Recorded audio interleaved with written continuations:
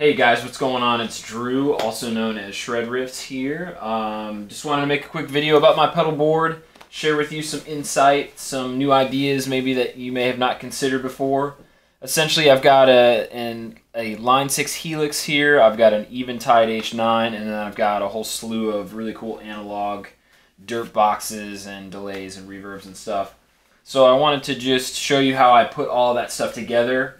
I think for a long time I was under the impression that you had to choose between either analog or digital, like which route do I take?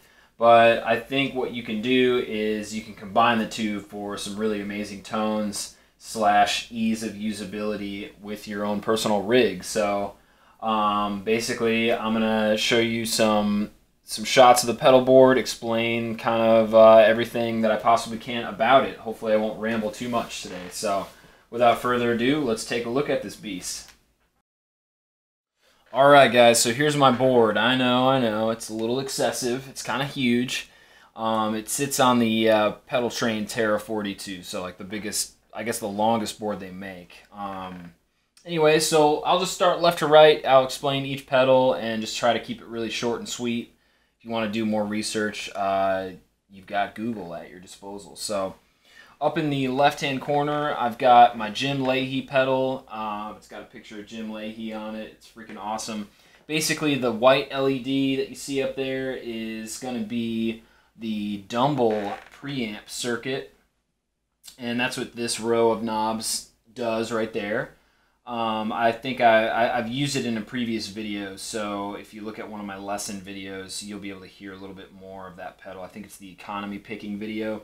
The other button over here, that's going to be like the blue LED. That's a clone essentially. So you've got a clone running into a Dumble preamp circuit. Really freaking cool.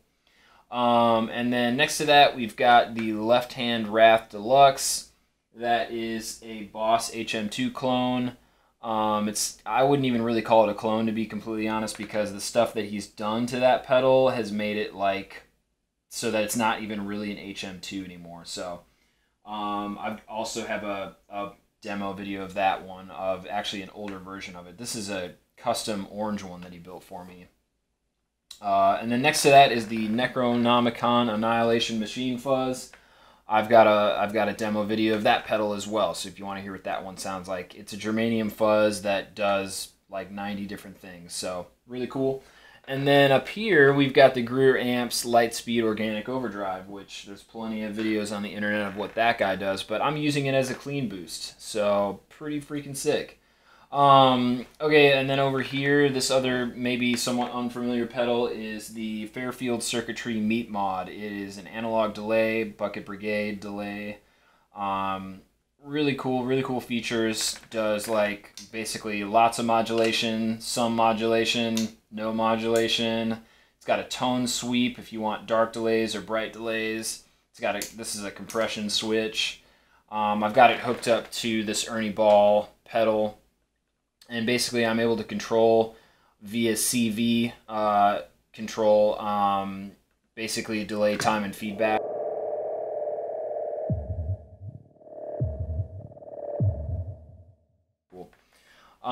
Okay, and then over here I've got a Mantic Proverb. It's one of my favorite spring reverbs ever recorded, or ever that I've ever recorded with. Really great sounding pedal. And then next to that I've got the Alexander Space Expander Reverb. Really amazing sounding pedal. I like the analog mode. It's basically an analog delay as well. And then the plate mode is insane as well. It also does spring, but I like this for spring, so that's why I got that there. And then everything else on the board should be pretty familiar to you guys. Eventide H9 Max, and then a Line 6 Helix. So what I think I fell into the trap of was like that, okay, I'm going to have my analog rig, and then I'm going to have my digital rig. I'm going to have the Helix for recording at the house, and then I'm going to have my amp and all my cool pedals for like playing live shows and stuff. But earlier this week, I just put everything together on one insane board. I've got MIDI hooked up to these two guys, so they're communicating with each other, and I'm able to like change presets and things like that. But just really amazing tones coming out of this thing. So what I'm going to do in the next part of this video is just kind of walk you guys through how I have it set up. So I'll do that right now. So here we are at the Helix, guys, and essentially how I'm running this is with the 4-cable method. And if you don't know what that is, all you got to do is go to the Helix website. If you just Google search Line 6 Helix, click the first thing that comes up. Then you're going to go to the blog portion of the page, and you are going to find, I think it's like the 3rd blog down, and I think it's called the 4-cable method. I can't remember what the name of the blog is, but you'll be able to find it. It's like the 3rd or 4th one down. And they have a nice, beautiful picture of how you can do this. I'm not going to walk you through that right now, but just go to that blog. But what it enables you to do is to use your existing tube amp, and you need an effects loop in your tube amp to do this, but it enables you to use the preamp section or not use the preamp section of your tube amp, and then you can use this knob on the Helix as your overall volume control, which is super, super convenient. And if you want to piss the sound guy off, you know, just put your foot on that thing and just keep turning it up. All right, so anyway, let me just go back home there. Okay, so 4-cable method, that's what I'm running. And then, okay, so over here, through the front of that, so my guitar goes into my fuzz, because the way that the fuzz and the HM2 interact with my guitar is like really like I can't run it, I can't get it to do the things that it does when I run it through a loop in the Helix. So I just run my guitar into here, into the HM2, and then into my Lightspeed boost. So that's kind of my signal flow. Then that goes into the guitar input of the Helix, and then the first loop of the Helix is dedicated to the preamp section of my orange Rocker Verb 100 that I'm using as like my power amp / preamp. And then what I'm doing here is I'm toggling between those two with this button here. So let me just grab a guitar and I'll show you kind of what that sounds like. So that's my orange tone. Let me turn all these effects off. And then if I want to trigger the amp in the Helix, basically I'm using a divided by 13. That's what that sounds like. So completely different frequency response. I think you can hear the difference. Really cool. And you could put you could use a high gain patch, or you could use, you know, whatever thing you're going for. And then basically I like the way my orange sounds. It's a really great amp, but for certain things I'll trigger that other one, and it just speaks to a different thing. So so that's what's going on. I'm using the 4-cable method. I've got some pedals going right before the front of this, and then everything else I've got running through loops in the Helix. So loop 2 is going to be my Jim Leahy pedal. It's an overdrive, and so here's what that sounds like.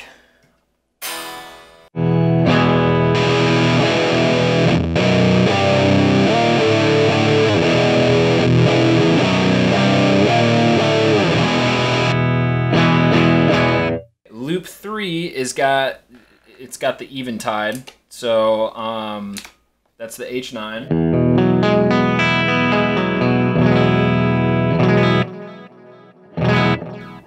Okay, cool.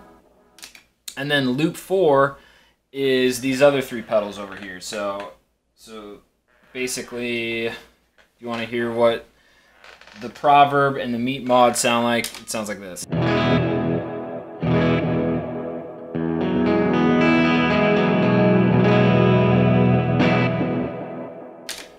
Cool. And the other thing that's cool about running these send, return, effects loop things is you can turn your trails on and off right here, which is just insane. So if I want my delays to trail over into my next patch or whatever, it will do that, and that's really freaking sweet. So the next portion of this video, we are going to talk about MIDI and how I hooked up the H9 to the Helix to basically trigger presets in the H9, or I'm also going to show you how to bank up and down with the Helix, so you don't have to run your foot all the way over here and jack around with all of these buttons that are super close together.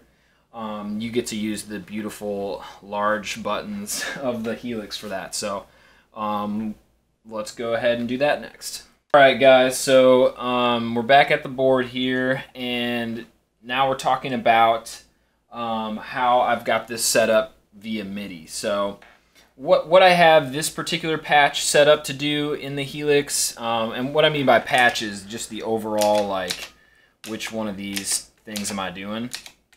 So this particular one, it's called Mirror because that's the name of my band, and that's honestly how I set this thing up. So I set it up for some of the things that I had in my head that I wanted to do, so that I wouldn't have to press on like 5 different buttons just to get one tone. I can just do like 1 button or 2 buttons maybe. So so what I have this doing is it's triggering, like when I step on octave delays, it's triggering the H9 and it's taking it right to a preset over here. So, and I've got my iPad linked up so you can see that it is like changing. Okay. And it's instantaneous. It takes an extra second or so to go over to go via Bluetooth to the iPad, but it is changing like really quickly. So what you're gonna do is run a MIDI cable from the out. So MIDI out from the Helix to MIDI in into the H9, which is over on the side there. So so that's pretty cool, right? So one of the things that you're going to want to make sure you have set up is basically on your pedal, go to pedal in the H9 control app, which I'd recommend doing this via the app on your phone or on your iPad or on your Android, whatever you got, because trying to do it on the hardware right here is probably one of the most frustrating things I've ever attempted to do in my life. So that's exaggerating a little bit, but like honestly, it's 1,000 times easier on here. So do it on here if you want to not get pissed off while you're trying to do this. So what you're going to do is go to the pedal section of the app, and then go to MIDI settings, and then go to assign MIDI messages. Okay, so what you're going to do is make sure your MIDI receive channel is set to either Omni or channel 1. That's what I recommend doing. And then assign MIDI messages. Basically, it's a list of all the different things that your pedal can do, all of the different things you can trigger via MIDI.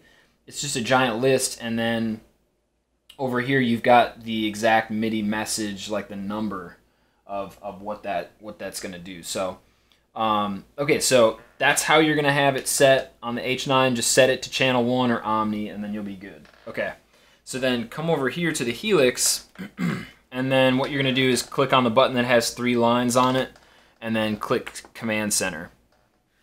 Okay, and you can go to a switch. Honestly, I've never really dicked around too much with these instant controls. I think that just like when you step on the patch, it goes right to whatever MIDI devices you have set up. So so basically I wanted this button right here to be my octave delay patch on the H9. So how did I do that? The first thing I went to was the bank program setting of here. You can make it go to none or MIDI CC, but bank program was the one that I used. Okay, so let me just go home, and then okay, back to Command Center. Okay, and then I selected MIDI channel 1, and then these 2 buttons here I just set to whatever the preset number on the H9 is. So I wanted to trigger preset 97, so I set both of these to 97, the bank CC00, bank CC32. And then the program, for whatever reason, the problem that I ran into was that you have to have the program -1 of whatever preset you're going for. And honestly, I just discovered that trial by error. So I made a lot of mistakes, and then I finally got it right. So that's how I made it work for me. And that's how I'm able to trigger all of my favorite H9 sounds, basically, with that. So cool. But that's not the only thing you can do. You can also trigger your tap tempo, so that the tap tempo button down here on the Helix is the tap tempo button, basically to sync your taps with the H9. So let me just show you how to do that. Let's see. You're gonna go there, back to the command center, and you're gonna go down here. So instead of going to the bank preset thing, you're gonna go to MIDI CC command. Okay, so you're gonna go to that, make sure channel 1 is selected, and then you can assign any CC number. It could be number 1, it could be number 2, it could be number 30. I just chose 30 because that's just the number I arrived at. And then crank that value up to 127. Otherwise, it won't do anything. Okay?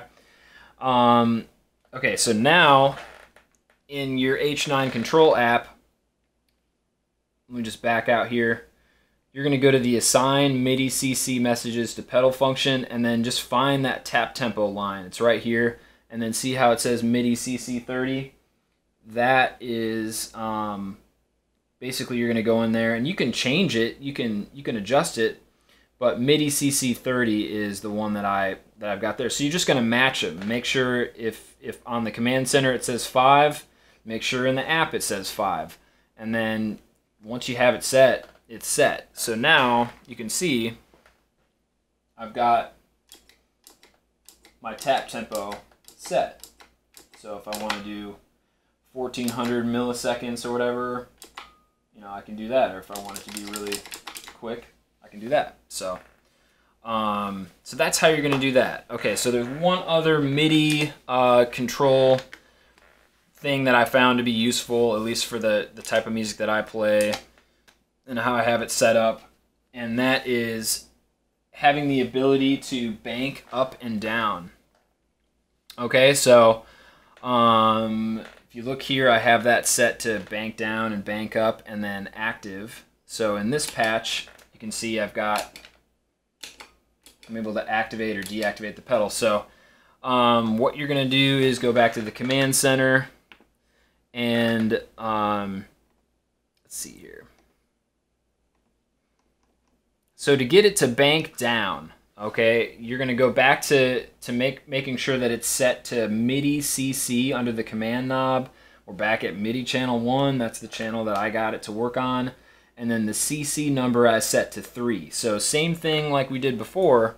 If you have it set to CC number 3 in the Helix, set it to CC number 3 in the app. So to get it to bank down, I used the decrement preset thing here. Okay, so I just set that value to 3, and then to get it to bank up, same concept. I just assigned it to MIDI CC 4. So you can see over here we're banking down, and now we're banking up. Okay, and then to get it to activate, I set an activate button over here. I think I used CC value 5 for that one. So all you got to do is find out where it says activate, and there you go. So there's obviously a ton of other ways to use this technology, and there's so many other ways you could set it up to do things.